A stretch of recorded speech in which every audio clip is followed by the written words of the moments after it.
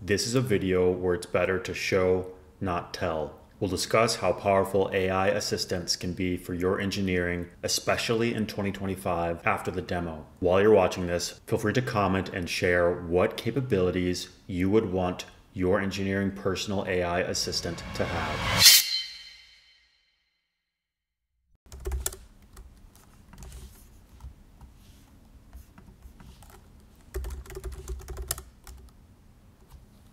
Hey, Ada. Hey, Dan. How can I help you today?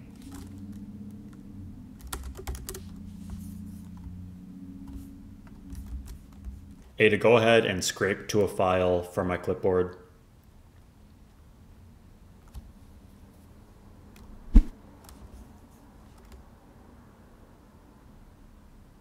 The content has been successfully scraped and saved to the file structured outputs introduction guide.md. Is there anything else you would like to do with this file?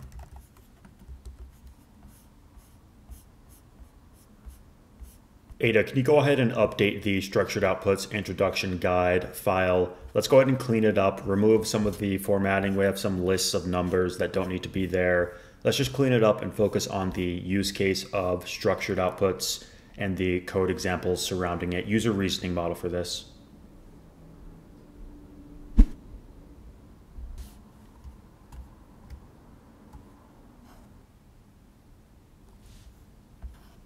The Structured Outputs Introduction Guide has been cleaned up and revised with a focus on the use case of structured outputs and relevant code examples. The reasoning model was used for this task. Nice job, Ada. Go ahead and load that file into our active memory. The Structured Outputs Introduction Guide file has been loaded into our active memory.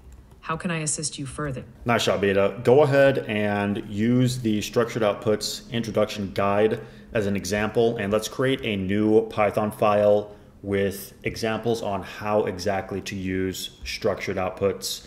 Go ahead and create a new file, a new Python file for us with runnable code. Use a reasoning model for this.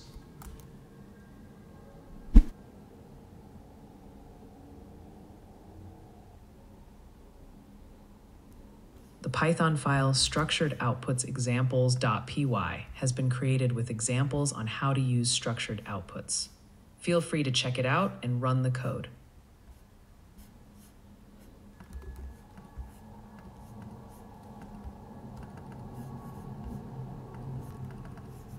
All right, Ada, can you go ahead and run that code for us? Go ahead and run Python on that file.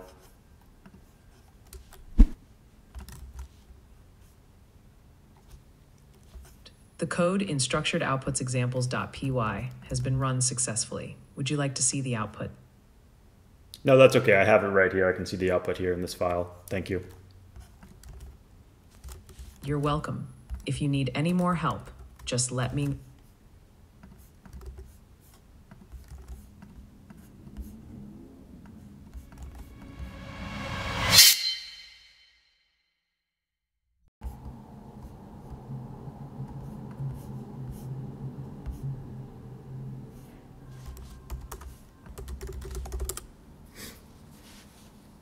Ada, go ahead and scrape to a file from my clipboard. Go ahead and take this URL, scrape it, create a markdown document for us.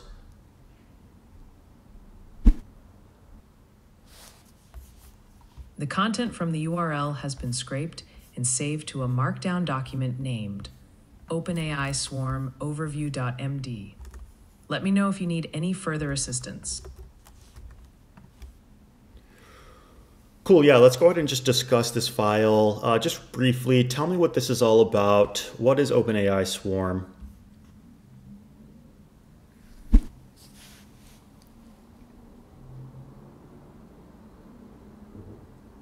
The file outlines OpenAI Swarm, which is an experimental educational framework for multi-agent orchestration. It showcases concepts for coordinating and executing agents, primarily using the Chat Completions API. OpenAI Swarm is designed for educational purposes rather than production, allowing developers to explore lightweight, scalable, and customizable agent patterns and functions. Okay, can you walk me through a couple use cases of this? Let's just keep discussing our OpenAI Swarm overview document. What are some use cases of this, and how does it differ from other multi-agent tools?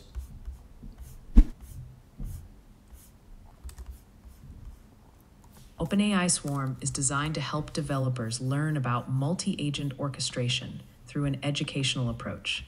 It emphasizes lightweight, ergonomic agent orchestration with a focus on handoffs and routines.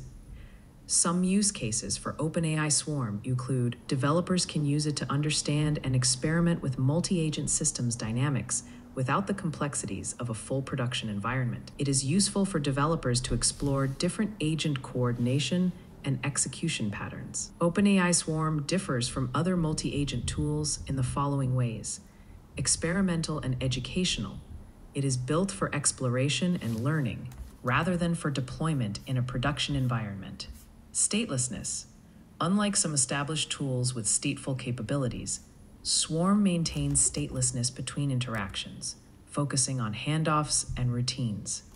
Overall, OpenAI Swarm serves as a learning tool for developers to grasp the essentials of multi-agent systems without the overhead of more complex production-focused platforms.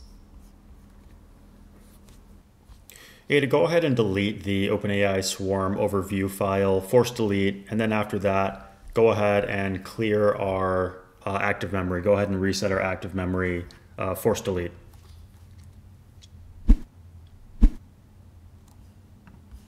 The OpenAI Swarm overview file has been deleted, and the active memory has been reset. If you need further assistance, feel free to let me know.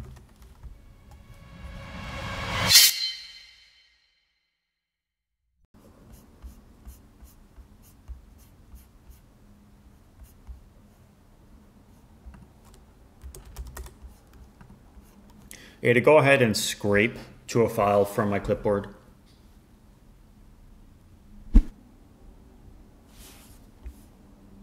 The content has been scraped from your clipboard and saved to the file OpenAI API Pricing Guide.md in the Scratchpad.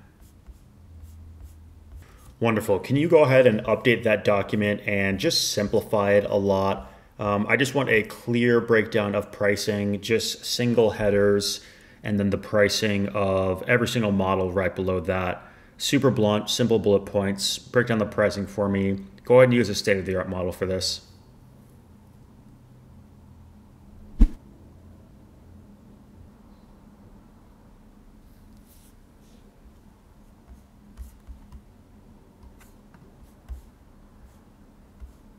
Let's update the OpenAI API Pricing Guide markdown file, and at the top of the file, can you go ahead and add a CSV table with the model name, the input pricing, and then the output pricing? And then can you also just add a estimated average token pricing as a final column? Go ahead and use a state-of-the-art model for this.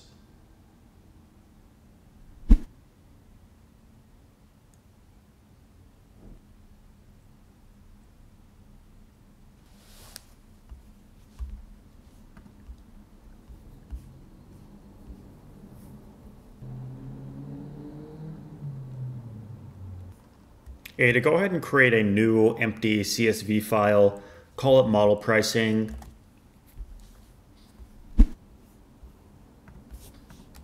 The empty CSV file named modelpricing.csv has been created.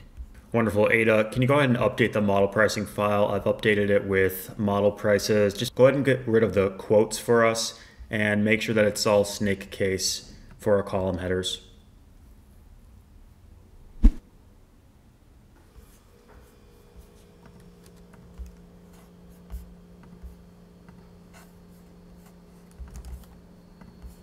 Nice job, Ada. Thank you. You're welcome, Dan. If you need anything else, just let me know.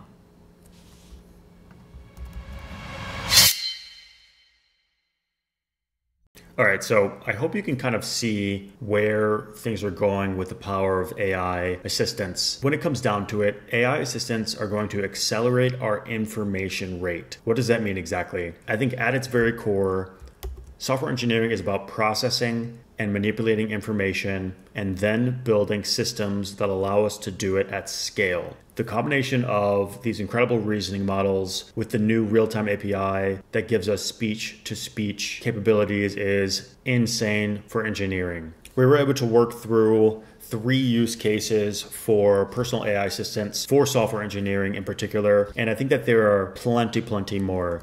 We use about a quarter or a half of our tool set here, and we were able to do a decent amount of work without typing a single character. So I think that's really important. I think this is really powerful, and there's an interesting pattern for building AI assistants that I want to share with you here. You saw me pull in data into active memory. This is basically a simple JSON file that probably should be built out into a full database, but the idea here is simple. As you're working with your AI assistant, you want content to be loaded directly into active memory so that we can use it throughout other prompts. Just real quick to dip in the code a little bit, you can see here that we are constantly loading in the memory content. For instance, in our create file call, when we're actually generating new files, we're going to load the existing memory content from our active memory.json file into an XML block, right? So this gets fully loaded into the prompt when we're creating brand new files. So this is an interesting pattern that I think is going to be important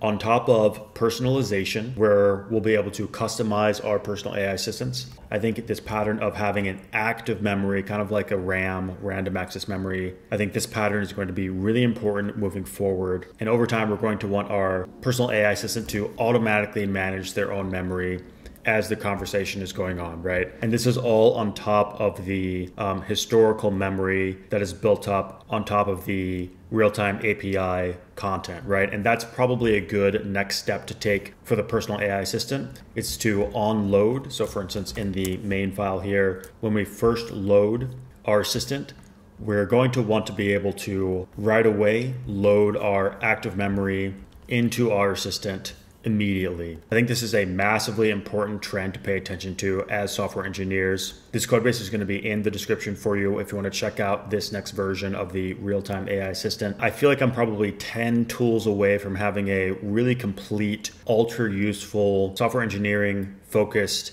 AI assistant that I can use in parallel, that can work in parallel with me while I'm building out software and getting things done. I can feel this tooling. I can feel the culmination of all these incredible AI tools changing the way I build, changing the way I think about building. This is all really incredible technology. I hope you can see where this is going. We're speaking in natural language to direct and control our personal AI assistant that can delegate work to a slew of specialized AI agents. We scraped content, we ran code, we generated a demo, we generated a proof of concept, we discussed the repository, and then we did some content reformatting. To be totally clear, a lot of this stuff you can do by hand on your own. I think that's really clear. We're engineers. We can move really quickly on the keyboard. But the advantage here, I think, of having a personal AI assistant with a focus in engineering is to run tasks in parallel to you and get work done in parallel to you. By just running a couple commands and by firing off a few tools in natural language, we can have our personal AI assistant get work done with us in parallel. I think when you combine that with the powerful reasoning agents, we can really set up high quality, long-running agentic workflows that again are working in parallel with us as we move forward with our day-to-day tasks. The future is here. It's just not equally distributed yet. And to be fair, the tooling is still getting there, but we get to see it first together here on the channel by building it. Stay focused and keep building. I'll see you in the next one.